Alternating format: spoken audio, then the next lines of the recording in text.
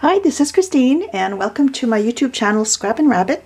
I'm hoping to take some time this week to get around to listing all of the journals that I've been making, and I was too lazy to post to my YouTube channel and list in my Etsy store.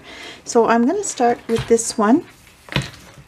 I made this using some tea dye paper, an assortment of papers that I had, and it's in a floral theme. And I also used a book that I recycled. I used a book cover to make the covers of the journal. And I have a cute little die cut here, a little flower, and this is in keeping with the floral theme of the journal. And I have 4 signatures stitched inside. I have a large button here, and I have a detachable chain with charm and some beads on here and a little piece of rickrack ribbon. So this is a lobster claw. You can just remove it if you wanted to attach this to a purse or somewhere else. Of course, being careful, because don't let kids play with this in case some little pieces come off. It could be a choking hazard. And here's the back of the journal. Now I also attached some charms on these little tabs, and these are with the little gourd pins.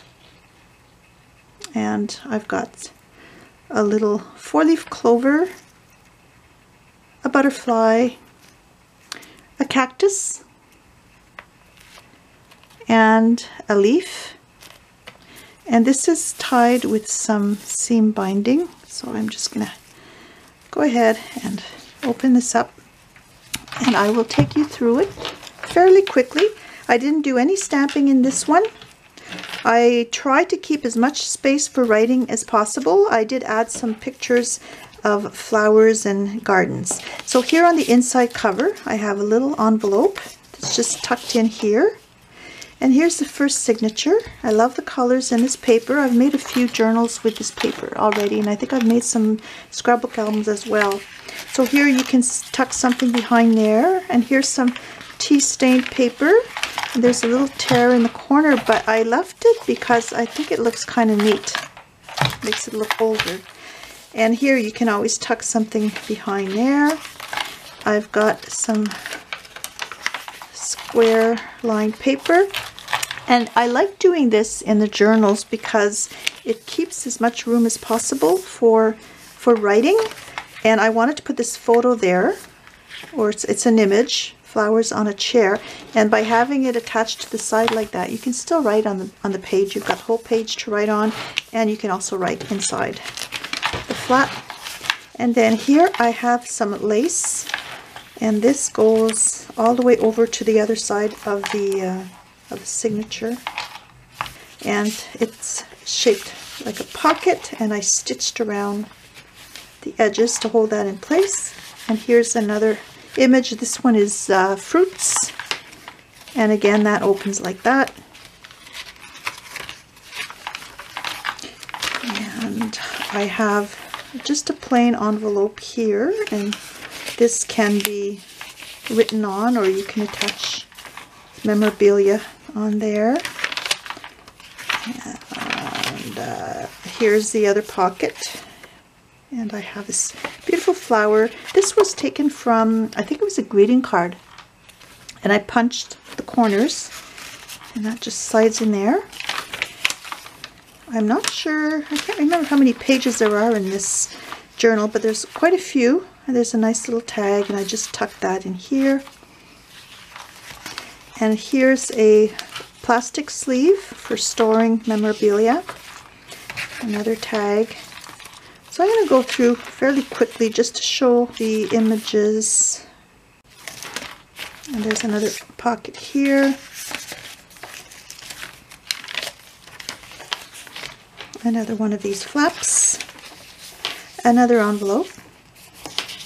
And you can tuck something inside there. That's daisies on the back. A tag, and I just tore the bottom edge and I inked around. That slides in there. A doily. So there's lots of room for stamping and for adding other embellishments in here. Since I'm putting this in my Etsy shop, I like giving people the option of decorating however they like. There's the other section of the sleeve.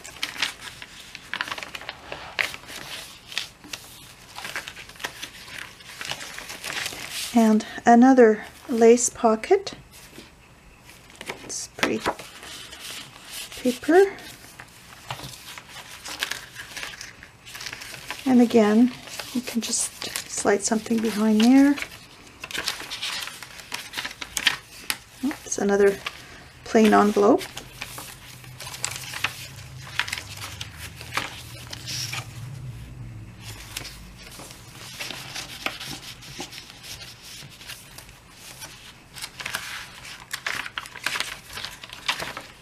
I'm going to count the pages and I'll list it in my Etsy, in the description in my Etsy shop. There's another tag.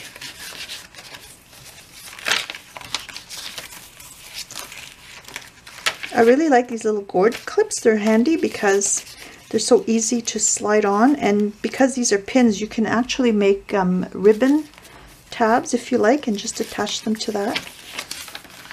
I like how they dangle. And this was, yeah, also some tea-dyed paper. Another little envelope with another little tag I made with sheet music. That's just a die cut.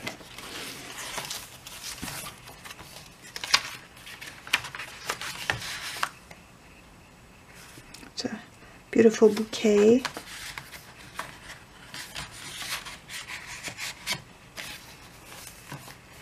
And there's the back, and again there's another plastic sleeve, and this is a little die cut I had, and I just tucked in another one of these envelopes. I put a piece of tape across the top of this one so it can always be sealed.